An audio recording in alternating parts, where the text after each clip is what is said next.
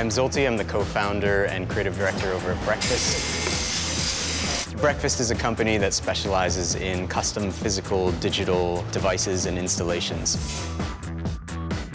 We try to introduce new ways of interacting with the web out in the real world. The screen that we've built is actually made of thousands of tiny little plastic dots that actually flip from black to white. We've actually restructured, wired, wrote new software to allow them to run faster than they've ever run before. So as people are actually standing in front of this screen, it is a mirror image with absolutely no delay.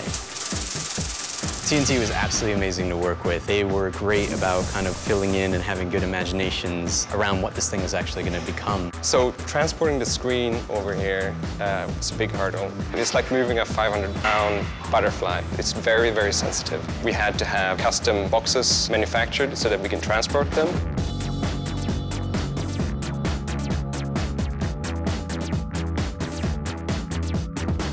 You also have to be very, very, very careful. It was very nerve-wracking.